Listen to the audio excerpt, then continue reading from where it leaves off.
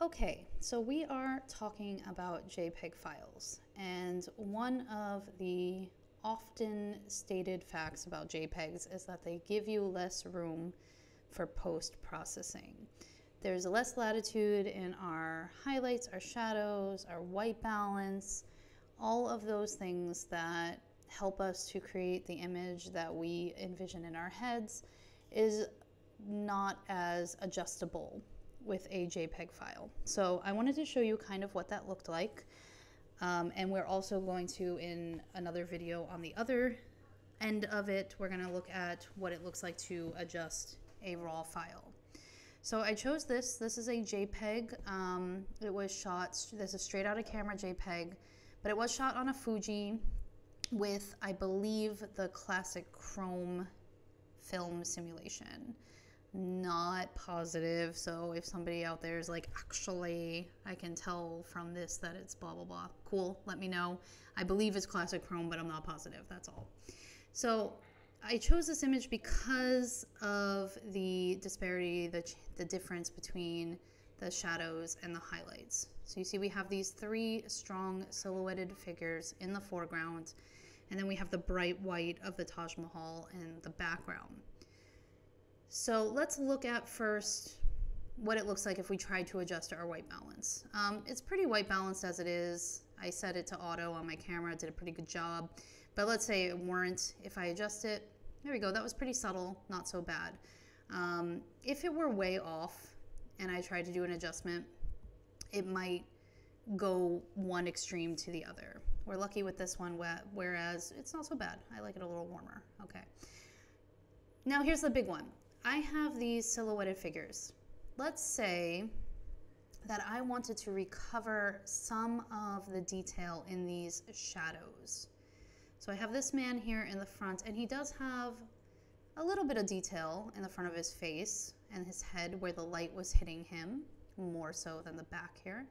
So let's say I wanted to recover some of those shadows. Again, this is a JPEG file, so let's see what happens when I try to bring the shadows up. Now, just a side note, this is Lightroom Classic that I'm working in, but this is a really basic function that is going to be in every editing system that you are using. I'm just going to look at the shadows slider, and we're going to get into more about post-processing later, so don't stress too much if this doesn't really mean anything and you're not sure what exactly I'm doing. I just want you to be looking at the black spaces here, okay? So I'm going to start pulling it to the right, which is trying to recover those shadows, trying to fill them in with some detail. But the JPEG doesn't know what that detail is. It has no idea. It just knows that there's shadow there. So you notice that it just got kind of gray and kind of faded. Now, you might think it looks good. That was a very trendy look for a hot second, like 6 years ago. But if I were trying to get more detail in the shadow, that is completely unsuccessful at that.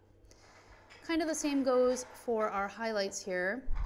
If you've seen the Taj Mahal in person, you know that there is actually quite a bit of texture on it. These are individual bricks that you can see clearly with your own eyes, and you can see the texture. But here it's so bright, the sun was hitting, you know, from this direction, from the right side of the frame. So the right side of the dome here has like zero texture. If I wanted to try to bring some of those highlights back and gain some texture on it, I can try and watch what happens. So we kind of are seeing a little bit more, but we're getting a lot of artifacts. You see this dark line? That was there already, but it gets much more prominent. We're also seeing quite a bit, and it's on all the edges, those artifacts there. We're also seeing a halo effect around our dark frames. You see this kind of glow? It becomes more prominent the more the highlights get pulled in. Okay, so this is just another example of something that we don't have a lot of latitude on. I can't really adjust that too much. Now, there is more. We could play around with our colors and everything here, and you're gonna see that the big thing here in like the simplest terms and the real life example here is that when you do these adjustments in JPEGs, you can't make big adjustments. Everything is going to be really intense. So for instance, if I wanted to shift my sky color slightly, even the smallest movements are very, very, very dramatic. And it's kind of casting in a specific way. It's very difficult to make minor micro adjustments when working on a JPEG. You have some room for it, you can do it a little bit, but the moment you try to do something altering, you're gonna start to see some artifacts or some giant shifts that you're trying to not make, okay?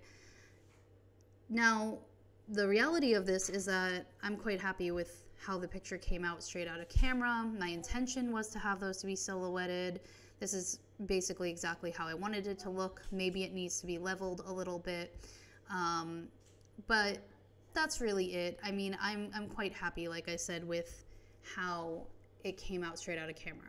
And you're gonna find that to be the case sometimes. You maybe aren't happy to sit in front of a computer and edit and post-process for however long it takes you. So maybe you're happy with how the photos come out.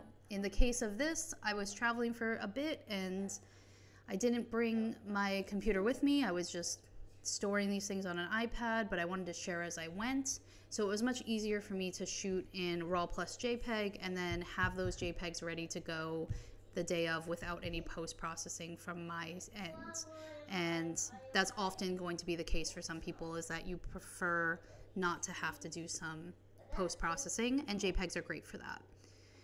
Okay, so I'll see you guys in the next one where we're going to look at a couple RAW files and see how much data is actually stored in a RAW file and how much is actually recoverable in comparison to this one.